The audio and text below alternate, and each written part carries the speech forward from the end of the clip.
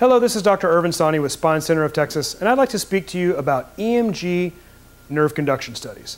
This is a very common test that we order in our office for patients who have pain shooting down their arms or shooting down their legs, or other pains that we believe could be as a result of a peripheral nerve entrapment. EMG nerve conduction studies are very useful.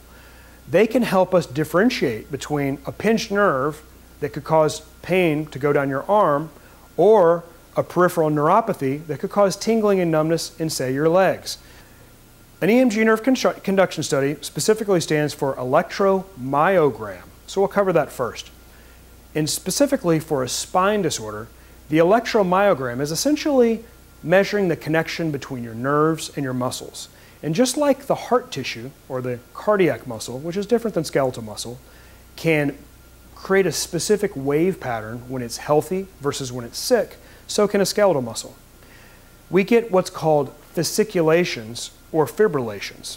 It doesn't really matter exactly what these are, but what happens is when a muscle has been cut off or has an abnormal connection with a nerve, it starts to put out a wave pattern, just like on an EKG or a heart, called an EMG, electromyogram, that shows that it's abnormal. And specific muscle groups are typically tied to specific nerve roots. And so an abnormal EMG can help us localize the level, say C5-6 in the neck, where the C6 nerve root exits, as it affects specific nerves in the neck. A nerve conduction study, on the other hand, measures the speed at which a nerve conducts electricity. Nerves actually conduct electricity through sodium channels that go down the nerve, and based on whether this nerve is healthy or sick, it can conduct electricity at a particular speed.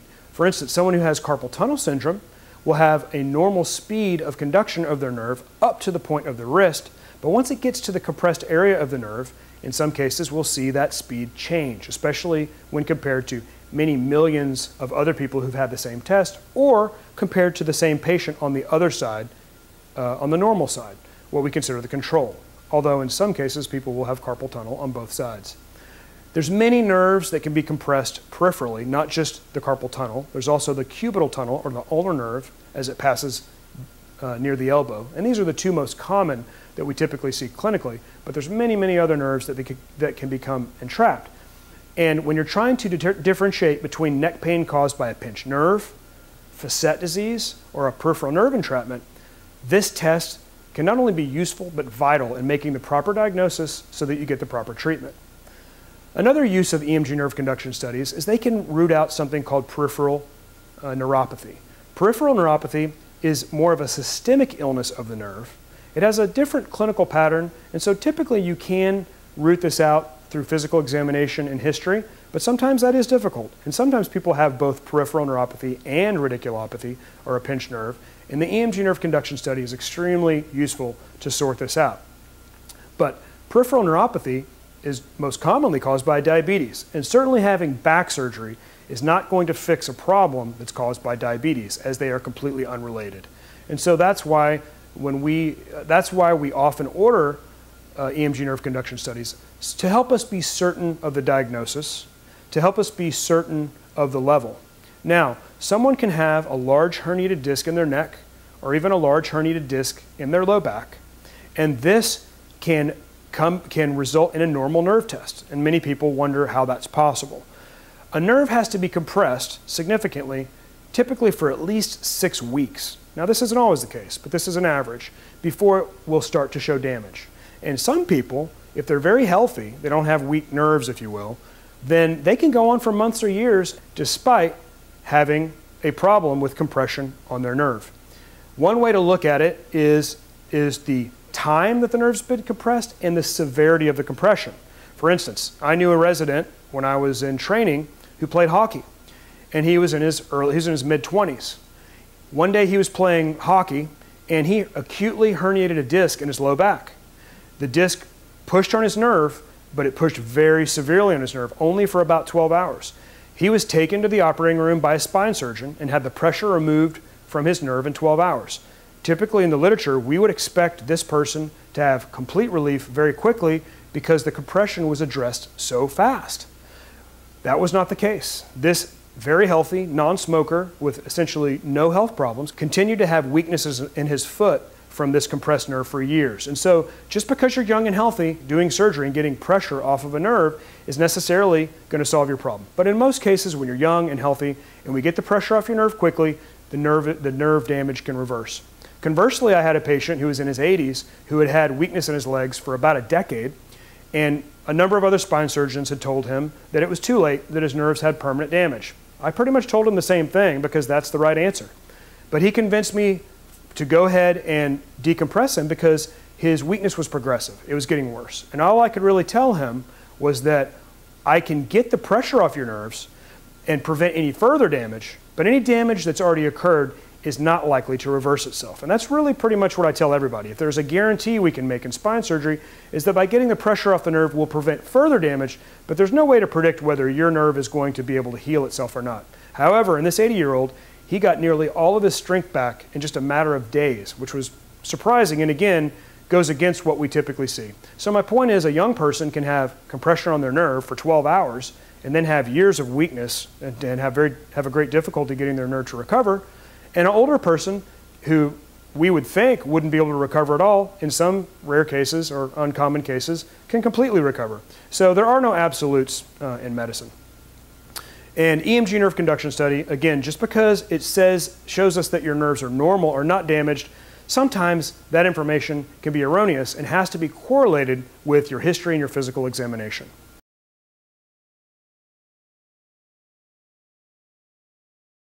When you show up for your EMG nerve conduction study, it's very useful, unless it's very cold outside, to wear either shorts, t-shirts, and loose clothing to make it easier for the technologist to get to your different muscle groups. Also, don't put any lotion on your skin. Be sure to take a shower, and if you have any lotion on your skin, get that lotion off of your skin, as it can affect the results of your EMG nerve conduction study.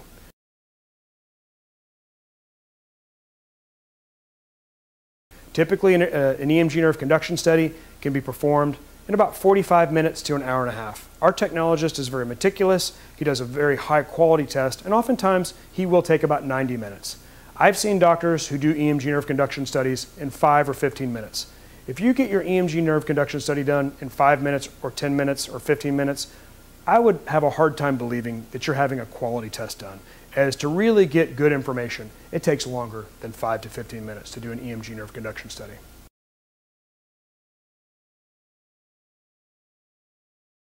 So when you show up, what you should expect when you don't have any lotion on your skin and you show up in your loose clothing, that the technologist or the neurologist will speak with you, examine you, and then place little tiny needles in your muscles. These would resemble acupuncture needles.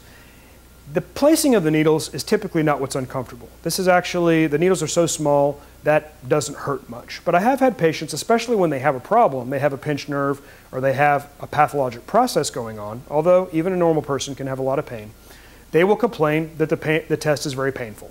I've also had other people tell me that the test is not painful.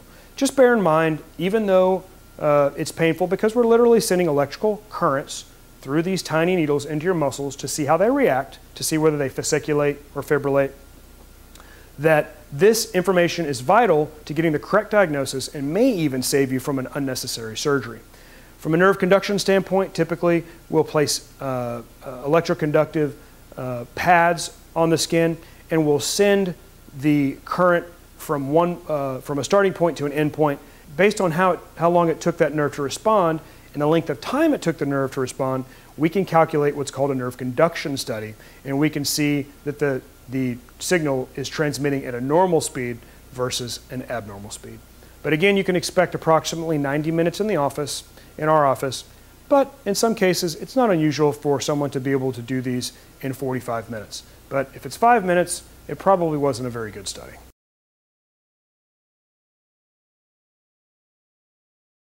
The person performing the study will then produce a report. And this is where I see a huge amount of variability. I can usually tell the quality of a person's EMG nerve conduction study based on the quality of the report. If your report is 1 page long or a half page long, probably this study is not of very good quality. I'm not saying that's absolute, but that's generally the case.